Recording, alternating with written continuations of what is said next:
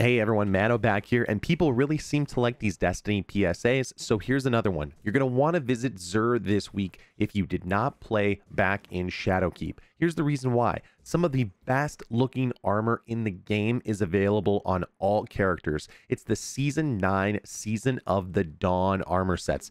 Some people weren't playing the game at the time, but basically what you want to do is pick these up if you don't have them and then delete them. But that way you can do the armor synthesis process if you want to use any of these ornaments. They look amazing. Some of the best armor in the game that was available, and it hasn't been here for over a year, and now is your time to go get it. So if you don't have this armor, go pick it up. Xur is in the EDZ in the Winding Cove. You can just follow the path that you saw earlier in the video. I'm going to continue to do my Xur in 1 second videos, but this was too important to pass up, and I wanted to make sure that you all knew. More long form videos are coming, so make sure you get subscribed. Good hunting, Guardians. See you next time.